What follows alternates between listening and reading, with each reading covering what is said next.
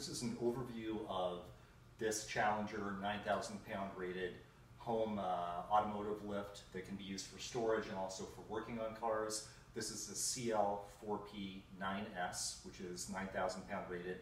Challenger also makes a 7,000 pound rated lift.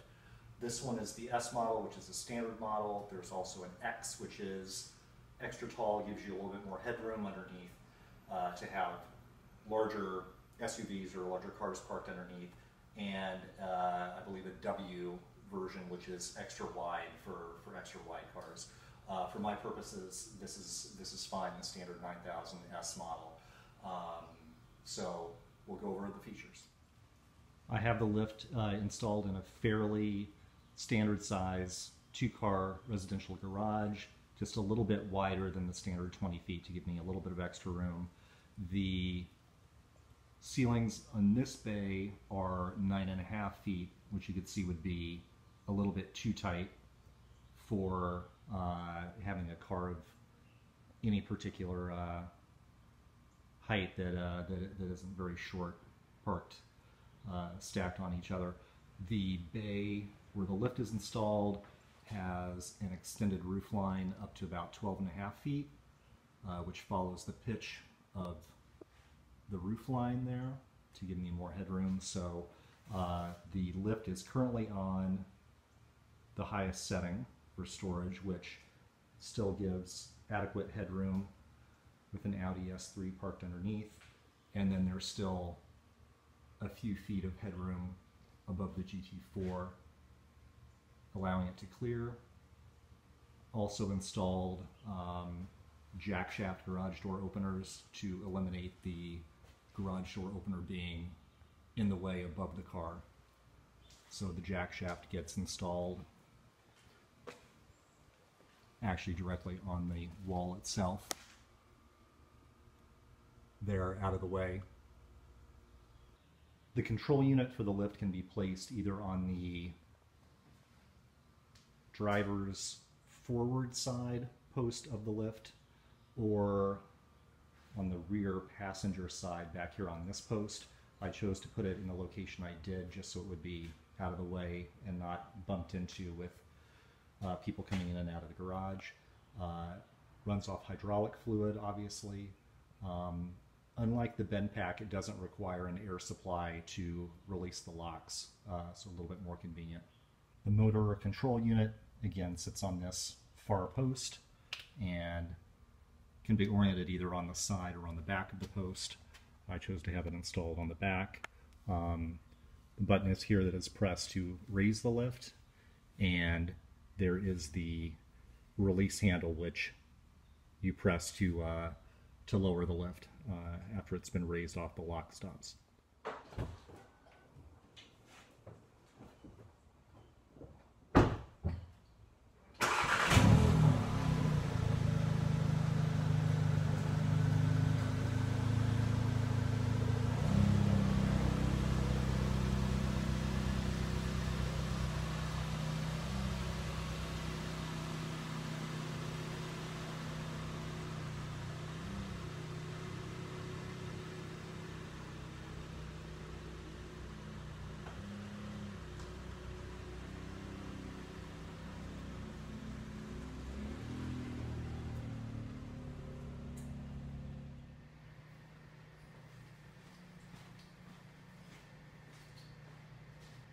First, the lift is raised off the lock stops.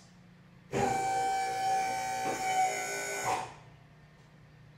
the locks are released. And the lift is lowered.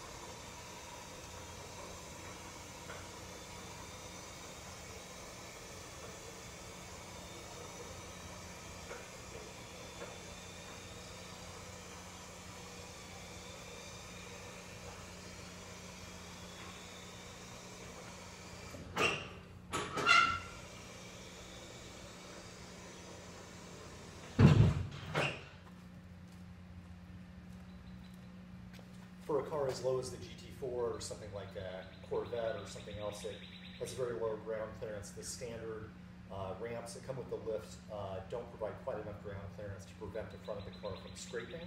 So Challenger sells accessory optional extended aluminum ramps 48 inches long, which allow the car to make it up onto the lift. The other option being using something like a race ramp.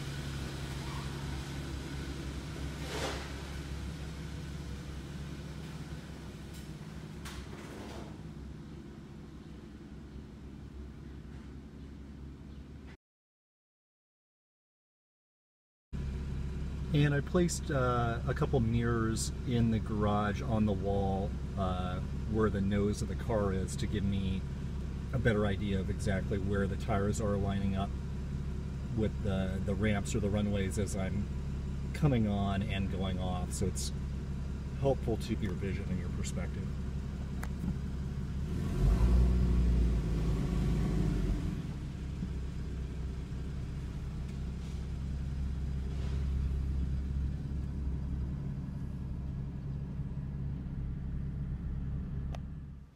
Other lift accessories include these plastic drip trays that can be moved or slid along the pathways or inner tracks of the ramps. That way, if there's any kind of issue with leakage of fluids from the car above, they get caught in the drip tray and don't get on the car below. And also rolling bridge jacks. These are the ones that are rated at 3,500 pounds. I got a pair of them. They also make a 4,500 pound rated rolling bridge jack. As the lift comes all the way down to the floor, the bridge jack actually tends to then support its own weight. So it has rollers that roll along the sides. It actually won't roll until the lift is back up in the air, and then the entire weight of the bridge jack is being supported by the lift, and then it pretty easily rolls back and forth. The arms of the bridge jacks extend outwards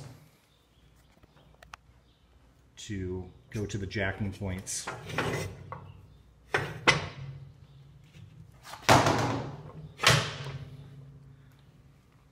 of the car and can be adjusted on either side. Unfortunately, I found that on all of our cars, the width of the arm extension is not enough to reach the jacking point, and so I'm working on a solution for that now. And I'm now putting the Audi onto the lift.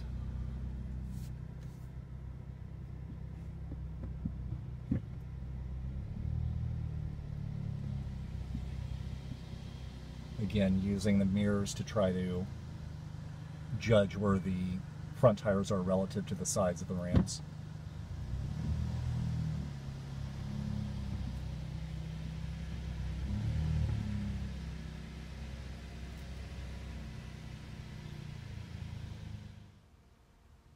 And I ended up in a pretty good spot. With the S3, I end up with just a few inches of room from the edge of the tires to the edge of the ramps. I'm a little bit closer on this side than I am over on this side. On this side I have a little bit more room.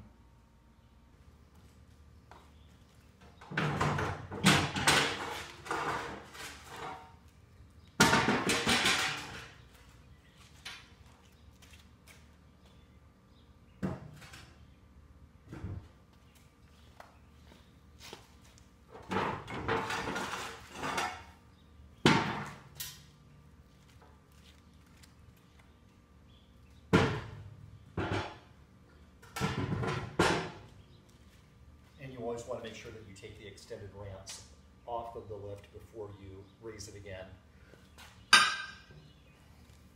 The blocks back in place. And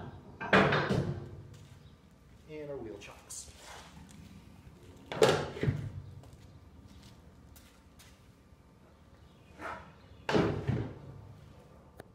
And to raise the car, we simply press the button on the control unit that raises the car, again making sure that everything's clear and that the extended ramps have been taken off and put away. The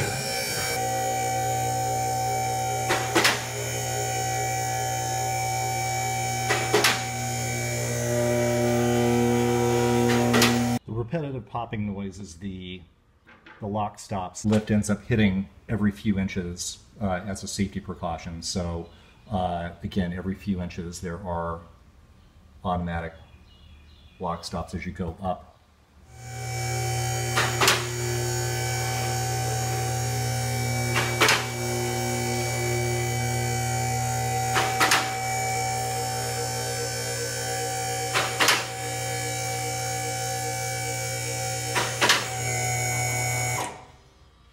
And we've reached the top. The very top, above the top lock stop, we'll press the release handle to release the lift down onto the lock stop so that the weight of the lift is not resting on the cables in the hydraulics. And you can see, confirm that the cables have gone slack. Here's a closer view of the rolling bridge jacks. And again, since the lift is up in the air now, the weight of the bridge jacks is actually properly on that inside railing of the ramps or runways. So you can grab the handle, slide it back and forth, move it into position wherever you want it. And then once it's in position, you tighten the knob, and I do not have the air operated one, but rather just the one that is that's hand pump operated. And as you can see, as we do this, it's starting to lift up in a scissor manner to where it needs to be, and then when you want to release it, you just turn the knob to release. It's pretty tight. And even with the Audi, which is obviously quite a bit of a taller car than the GT4, there's still plenty of headroom clearance, probably a good 2 feet or so above the roof line to the ceiling. But again, with a standard 10 or 11 foot garage ceiling, it might be a little bit tight.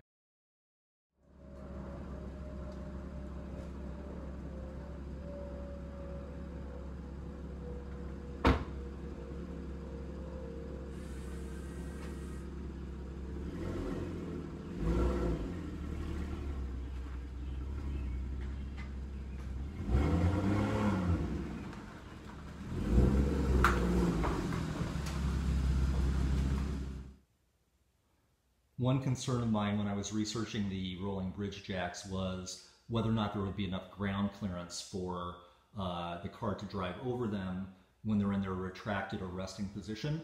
You could see with the Audi there's plenty of room, probably a good 4 inches or so, and my Audi's actually lowered on lowering springs, so it's a little bit on the low side, but plenty of room for the Audi, and actually the GT4 clears it nicely too. I just put I put one of them up near the front, and the other bridge jack, when I'm not using it, kind of put it towards the center of the car. The lowest point of the GT4 are the plastic rear brake cooling scoops that sit underneath the car, and they just clear the tops of the bridge jack. So since that's the rearmost part of the car on the GT4, I just moved the bridge jack up more towards the center of the car, so it's not an issue at all. So overall, I've been very, very happy with the Challenger lift. It's been very convenient. Obviously doubles the amount of storage that you could have in one bay of the garage, provided you do have the ceiling height for it. Again, it's proven to be reliable. Within a couple weeks of me installing it, I did need an adjustment done on the cables because the front lock stops were not locking on the top setting with the Audi on it. The back lock stops would lock, but the fronts wouldn't. So that just required a simple adjustment of the cables. And since then, over the last few months, it's been fine. It's been working great. The local dealer who installed it for me tells me that it requires, or they recommend a yearly service just to check the cables and all the connections, make sure everything's tight, and also to check the oil and potentially change the hydraulic oil every year. Obviously a very convenient thing to have, provided you do have the ceiling height for it. It doubles the amount of storage that you can have in one bay, which is great. Relatively easy to use, and once you've used it a few times, you get used to the routine, and it's pretty fast to switch cars. I plan on using the rolling bridge jacks also to do wheel swaps from back and forth between winter and summer tires for the cars, and also to do brake work, probably pad changes on the GT4 on my own. Once I get a solution for figuring out how to get extension pieces for the rolling bridge jacks. It's a little bit frustrating that Challenger makes those in such a way that they aren't wide enough for any type of modern unibody car that has very specific pickup points, jacking points, fairly wide out underneath the car. They seem to be more designed for something like a vintage 60s muscle car or a body-on-frame car that might have narrower frame pickups for jacking points. So, it's given that a lot of people have more modern cars, in terms of functionality, not functional at all, unfortunately. So I'm working on a solution to try to get extension pieces for the arms for the rolling bridge jacks so that they can actually work. I'll provide an update for that once I get that figured out. But overall, I've been very happy with it. Went ahead and did the 9,000 pound rating, just a little bit more expensive than the 7,000 pound lift. So overall, very, very happy with it. Hope this helps people out there. Thanks for watching. I had a lot of questions about this when I was first investigating it and looking to do it for my home, so I hope this was helpful to people who had questions about that. See you next time.